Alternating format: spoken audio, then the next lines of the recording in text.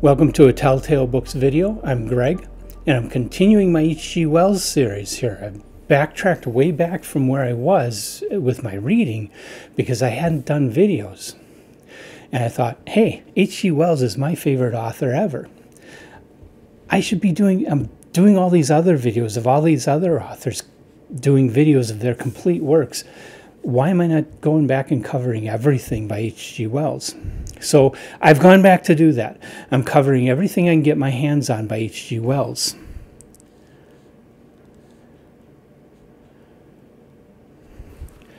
So this video, I'm at number 12 in my bibliography of H.G. Wells.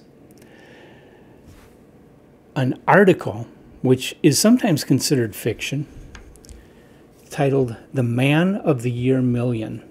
Of Wells's very early articles, this is probably the most famous one because, of course, it's extremely speculative, very relevant to science fiction, and it's also relevant, although a lot of his other articles are sort of relevant to the time machine. This one is very relevant to his ideas in the time machine because he starts speculating about the future evolution of mankind.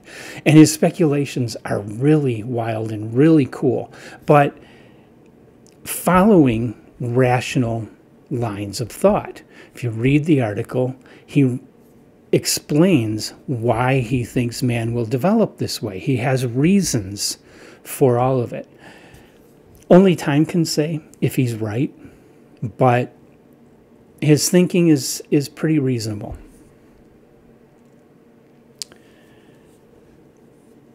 And so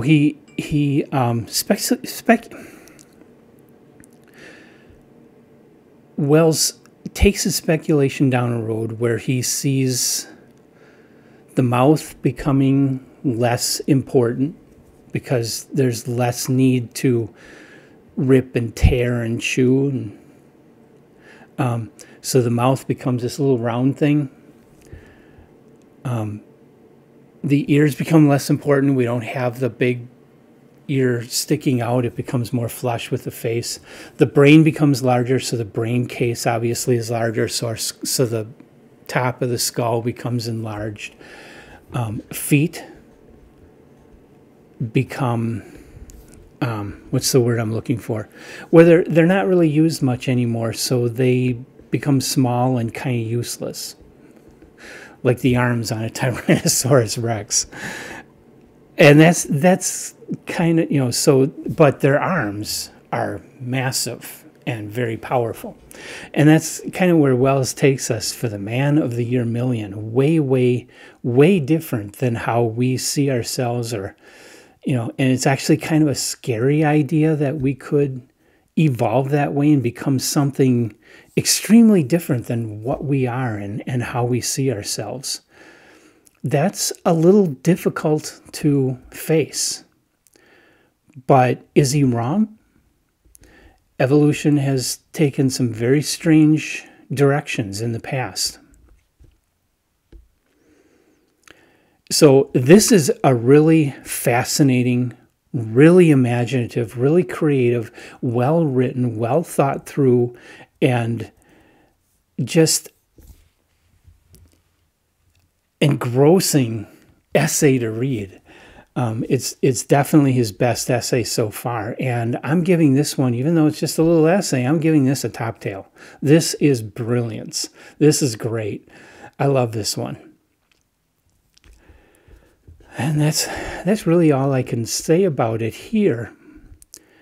Have you read The Man of the Year Million? I didn't bring my book copy. It's actually in a copy of a book about the time machine that is available new. If you go on Amazon, you can find it. But have you read The Man of the Year Million? Please leave your comments. I want to hear what you have to say about it publicly so that everybody can read it and other people can join in the conversation about this.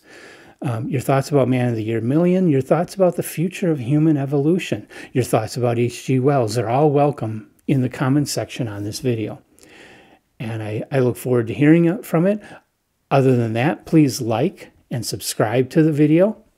And come on back. I've got a lot more H.G. Wells to cover. A lot of the more exciting stuff is coming up.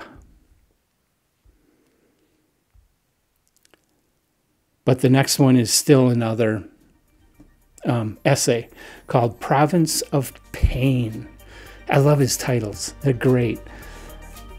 And that'll be his 13th published work, and I hope you'll come back and join me. I'll be here doing these.